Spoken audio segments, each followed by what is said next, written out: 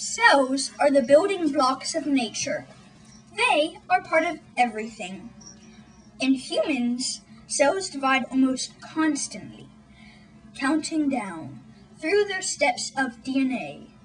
1, 2, 3, 4, 5, 6. The fidelity of the cell's divisions must be maintained. Else, the integrity of the body will not remain. Thus, exist several checkpoints at each stage of the cell cycle. The function of these checkpoints is to assess the DNA damage. When damage is found, the checkpoint halts the progress of the cell to make repairs. 52, 53, 54, 55. Stop! The cell has reached its restriction point. It cannot make the necessary repairs in order to survive and serve the body.